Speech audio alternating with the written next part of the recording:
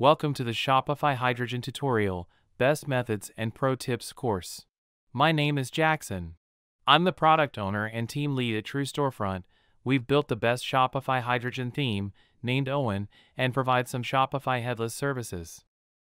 I have over 3 years of experience with Shopify headless, using Next.js, and more than 2 years of experience with Hydrogen. I've been using Hydrogen from very early. As you can see, I've extensively shared my experience with Shopify Hydrogen on my LinkedIn profile.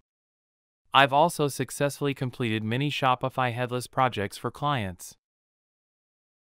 I'll be sharing my practical experience with other developers who want to learn about Shopify Hydrogen. I'll help you accelerate the learning process about Shopify Hydrogen with best practices, professional tips, and the right direction.